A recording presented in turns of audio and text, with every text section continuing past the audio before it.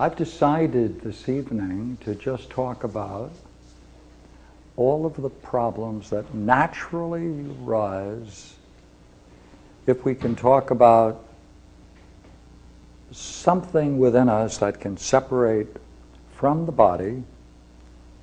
And if it can separate from the body, that means there's some kind of a trip or a journey. And everything we say is really a consequence of this one simple statement. I can only journey if it is. If it is, it must have some definable limit. If it can, it must go from one place to another. To journey, implicit in this, must be that it can then move from some place, a body, to something that is not a body. So all of the particular and curious questions emerge once you explore this issue of the journey. I think it comes down to 4 basic problems. Here we are. Now, I'll take it first in terms of the journey. If it can separate from a body, then that must be some kind of a collective. It must retain some kind of, for lack of a better word, form. Right? Form not in the sense of a shape, but some kind of identity. If it can retain an identity, then there must be something then that sets its boundaries. And what's interesting about this is that we just don't want it to retain an identity. We want it to retain a particular identity, which we call the self.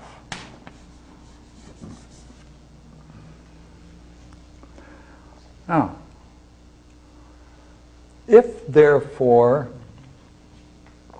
there is one authentic account of a soul separating from the body, that means then, if it separates, there must be some kind of a vehicle. By that I mean something nothing other than what we just described. I'm putting it together in one word and saying it's a vehicle. So if I draw here a picture of a man, let us say for the moment, therefore, I can talk about the soul and represent it in this way, with wings. Right? And since it has the capacity for, we hope, experience, then we can say there must be an eye of the soul, and therefore I put a little face in there. But right now, I'll just put one eye in there.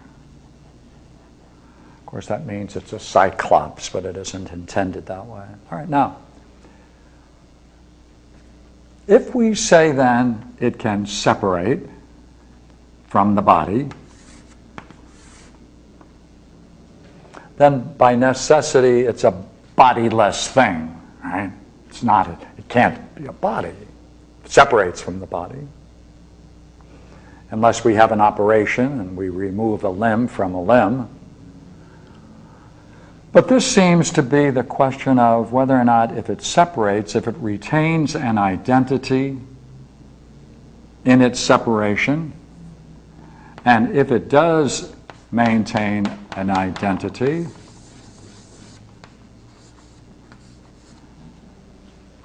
then we have a curious kind of question. Not only how did it do it, not only why did it do it, but what we can say if it does it. Now, if it can separate, obviously there must be a return.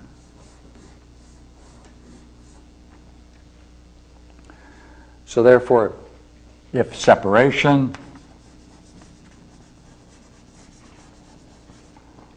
a return. Because otherwise, there'd be some question about whether or not there ever was a separation. Therefore, this is talking about the separation of the soul from the body while someone is still living. If that is at all possible, then we have this interesting process of a separation, and a return. If we have the separation and the return, then we can ask whether or not that return from that soul trip is in any way similar to how the body got it in the first place. Because if it can separate from the body, then how did it get it in the first place? So that's an interesting question, right? How did the body become ensouled?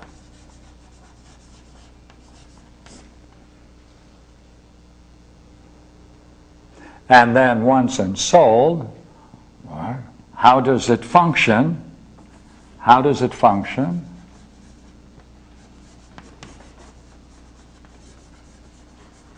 How does it function in the body?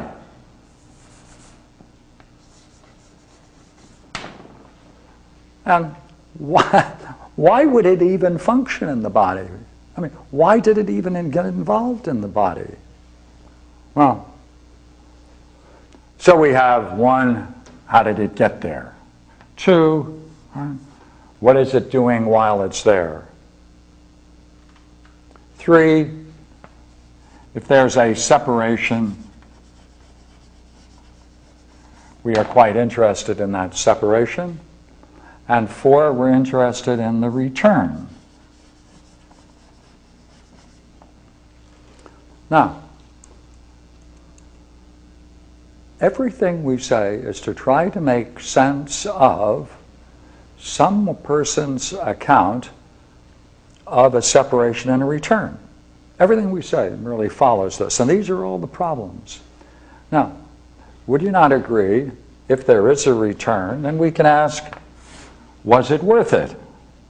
In what way is it a positive or a negative experience?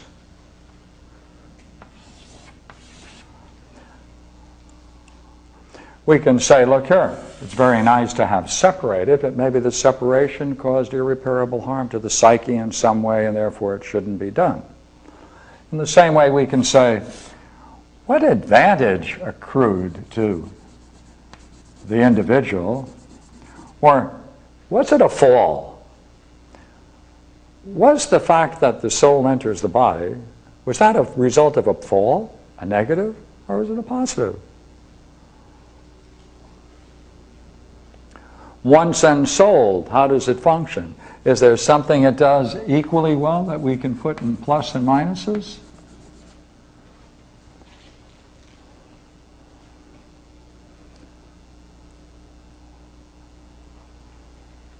So when ensouled, how does it function? Because if it's important for us to have a body, why separate from it? Now the separation, the very process of the separation.